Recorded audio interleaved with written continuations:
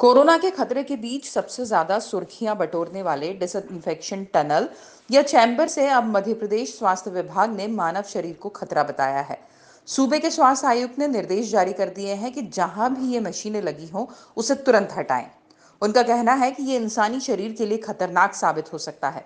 Corona के कहर से बचने के लिए पिछले दिनों भोपाल के सभी थानों, अस्पतालों, सरकारी दफ्तरों के दरवाजों पर डिसइंफेक्शन टनल या चैम्बर लगाए गए थे। इसका मकसद था कोरोना के बावजूद काम पर आ रहे लोगों को कोरोना के संक्रमण से बचाया जा सके। बहुत ही कम वक्त में ये डिसइंफेक्शन टनल या चैम्बर ने इतनी सुर्खियां बटोर ली कि इसे दफ्तरों और अस्पतालों में लगाने की होड़ लग गई।